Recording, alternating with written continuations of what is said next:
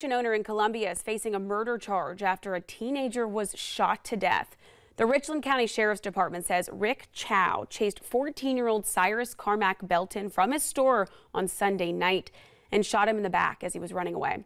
Deputies say Chow thought Carmack Belton was shoplifting, which they say was not the case. Chow's son told him that Carmack Belton was armed. Deputies say they did recover a gun they believed to belong to Carmack Belton, but there's no evidence that he threatened Chow with it.